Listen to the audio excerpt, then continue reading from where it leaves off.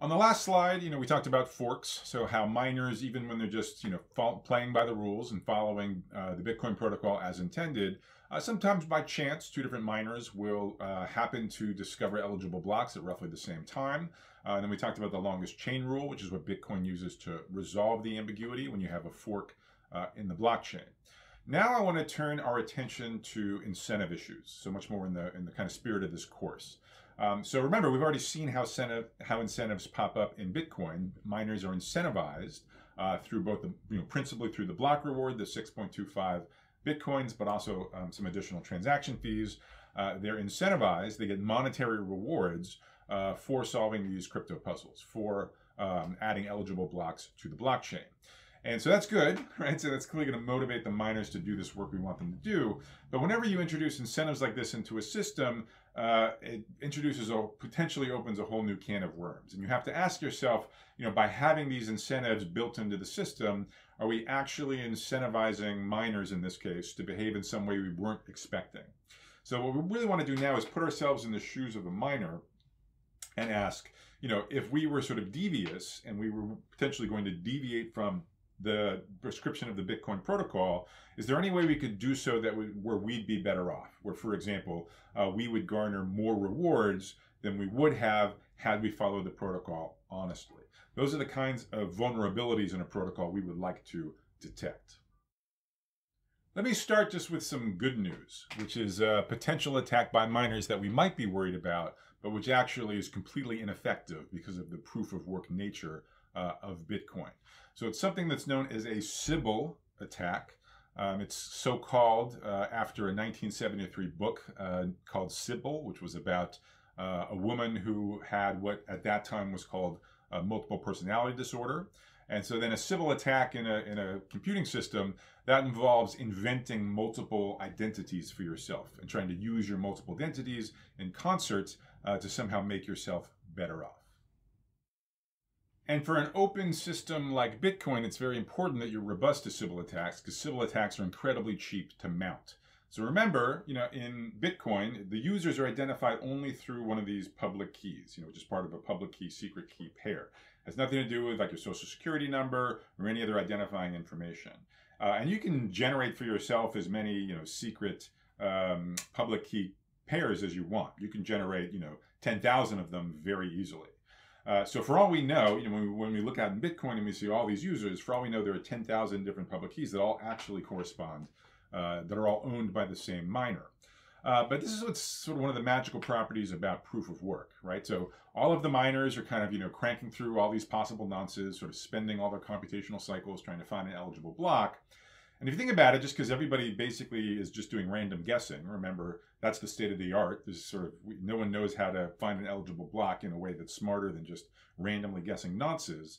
So because of that, that means the probability that you're going to be the one, that a particular ID is going to be the one to find the next block, that's going to be proportional to how much of the overall computational power you possess. Right, so like if there are 100 miners and you're one of them, and all of you have the same amount of mining power, so you're 1% of the overall pool, then there's a 1% chance that you'll be the lucky one that happens to find the next block. If you're a bigger miner and you have, say, 5% of the overall computational resources invested in Bitcoin, you're going to have a 5% chance of being the next one to find an eligible block. And so the point to realize here is just that, the probability that you get a block, that you authorize a block, and remember that's exactly where the rewards come from. They come exactly from authorizing blocks. The probability is proportional to your share of the computational power. So it doesn't matter, if you have 10% of the computational power all sort of invested in a single public key, or if you split it into two different identities, each with 5% of the overall computational power, it doesn't matter. So still, the probability that the next authorized block will be from you, meaning one of your public IDs, that'll just be proportional to your overall amount of the computational power. So there's really no point in creating multiple IDs in the sense that it cannot get you bigger rewards than you could get with just a single ID. So a lot of systems do not have this so-called Sybil-proof property. A lot of systems, cheap identities is sort of a really big problem. But Bitcoin really from the beginning, it was built in to be robust to Sybil attacks, which is a really nice property. For the rest of this slide, I want to talk about attacks that are based on deliberate forking. So we talked about how forks can happen accidentally, but if a miner wants to be devious, they can purposefully introduce a fork. right? So if you know that the last block of the blockchain is, say B3, and the second to last block on the blockchain is B2, as a miner, you can pretend like you never heard about B3 from the peer-to-peer network and say, oh, I thought the last block was B2, and then authorize a block B4 extending B2, thereby creating a tie with B3. So creating a fork on purpose by extending a block other than the one which you know to be the last block. Now, why would you ever do this, right? Because if your block is not on the longest chain, you're not going to get any rewards for it. So what's the point of just sort of creating some new block that's basically going to be orphaned? Well, let's examine the situation, a little bit more carefully. Here's how something known as a double spend attack might go. So imagine, we've got some blockchain. So let's say that the currently last block in the blockchain is B0, and then there's a bunch of blocks that come before it. And now let's say that one party, Alice, pays another party, Bob, in a transaction that winds up getting added to the blockchain in the next block, in block B1.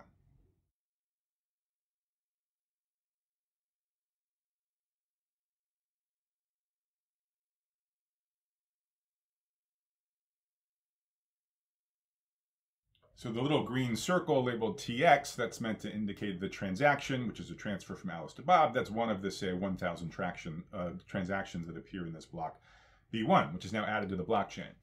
As we saw on the last slide, if you don't want to regard a transfer as complete immediately when the transaction shows up on the blockchain, because you're worried that, oh, maybe some other miner, in parallel came up with a block B2.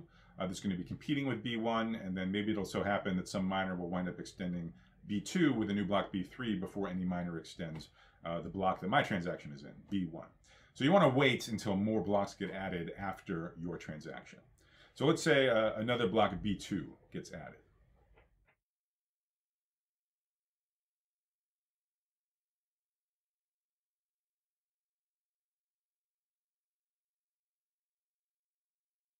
And let's suppose, Bob is feeling very impatient. Bob says, you know what? Now it's clear that this transaction is unequivocally on the blockchain. It's been extended by some other block B2. All of that stuff is on the longest chain. So I'm going to go ahead and ship, whatever good I owe Alice, I'm going to ship that to her now that B2 has been added.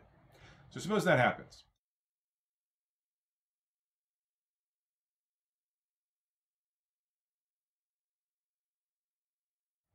Well, now what Alice can try to do is effectively rewrite history.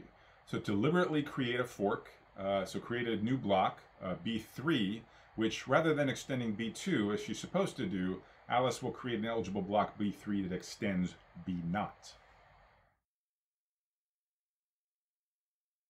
Now this in and of itself seems like a waste of time, right? Because Alice created this block B3 and it's not on the longest chain. So this is a block that was sort of orphaned at birth. And so in particular, no rewards are granted, and it doesn't change the fact that the transaction from Alice to Bob has been authorized. But suppose Alice is persistent and keeps trying to mine new blocks, extending the blocks she's added before. So she's going to try to mine a block, an eligible block B4, extending B3, and then hopefully get lucky again and find yet another block B5, extending B4, before any of the other miners successfully find a block extending the actual longest chain before they extend B2.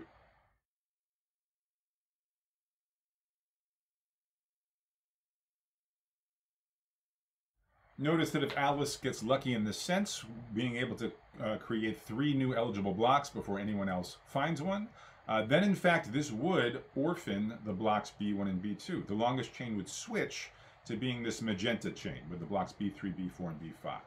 And that would mean, once B1 is orphaned, that means that transaction is no longer regarded as authorized.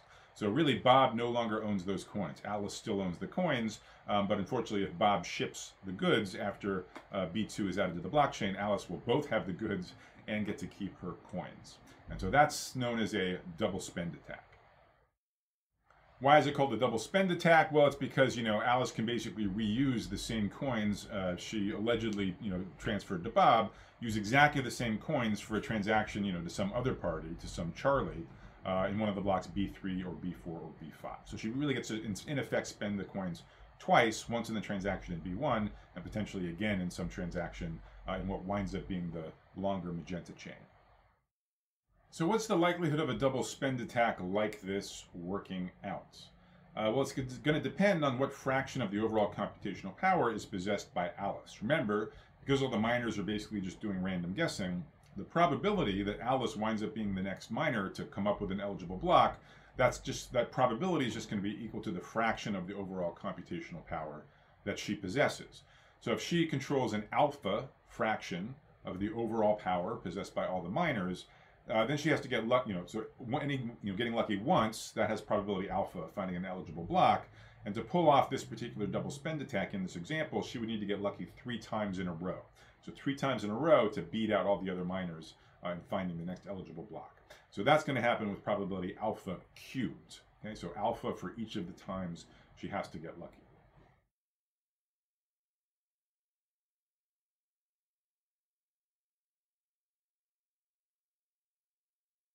So the success probability depends on alpha, and the smaller alpha is, the less likely such an attack would be to succeed.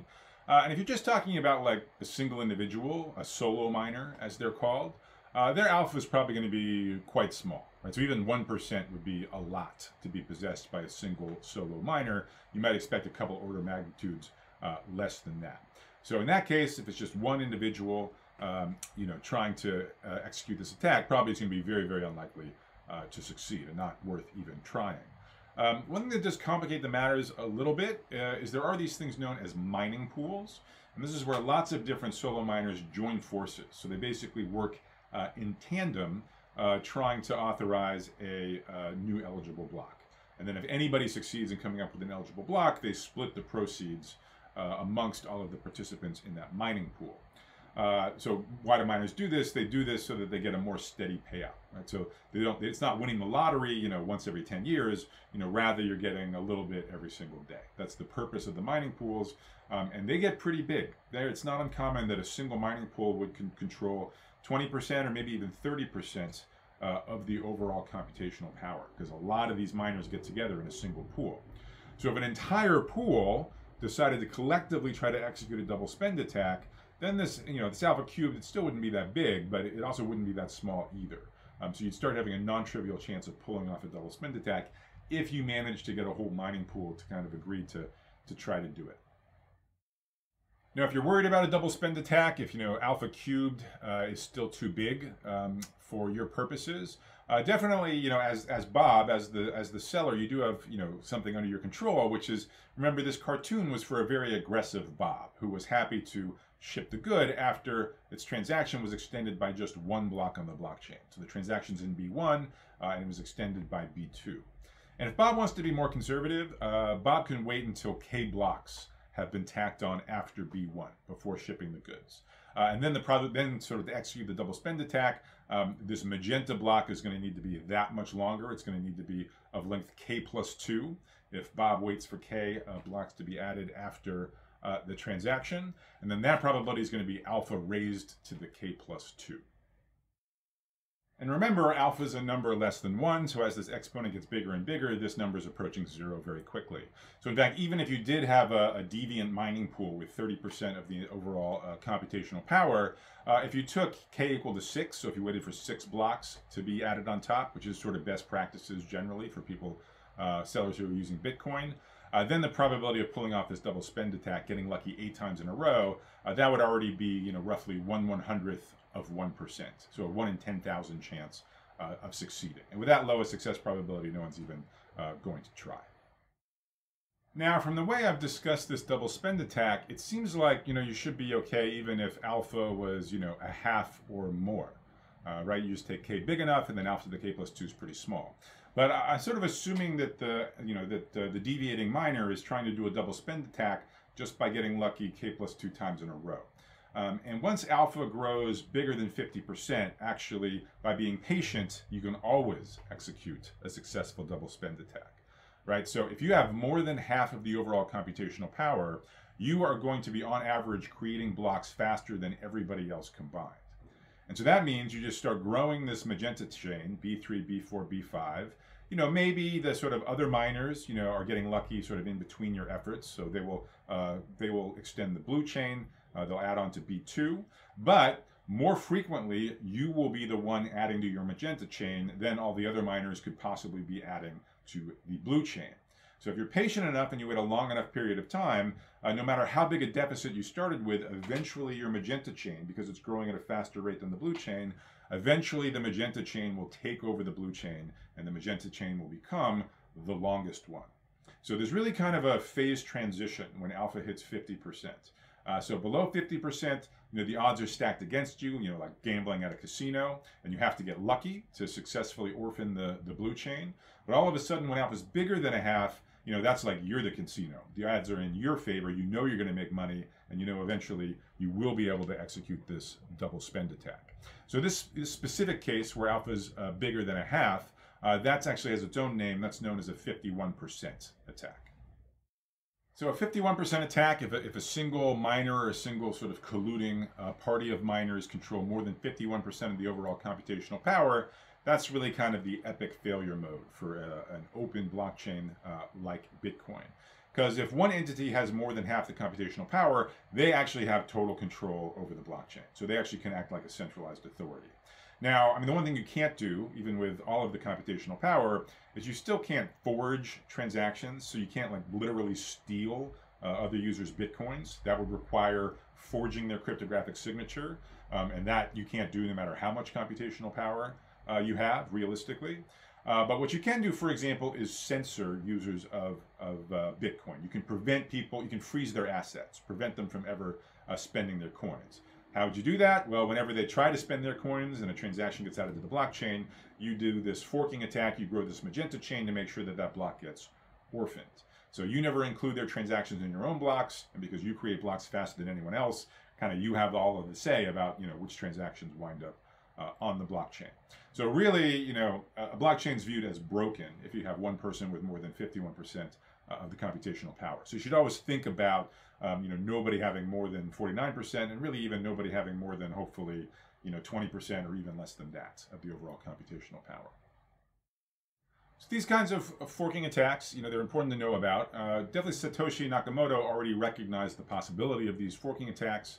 In the original white paper for Bitcoin, it was asserted that you don't have any, the only way you have problems is if someone has more than 51% of the overall computational power. Otherwise, you should be good.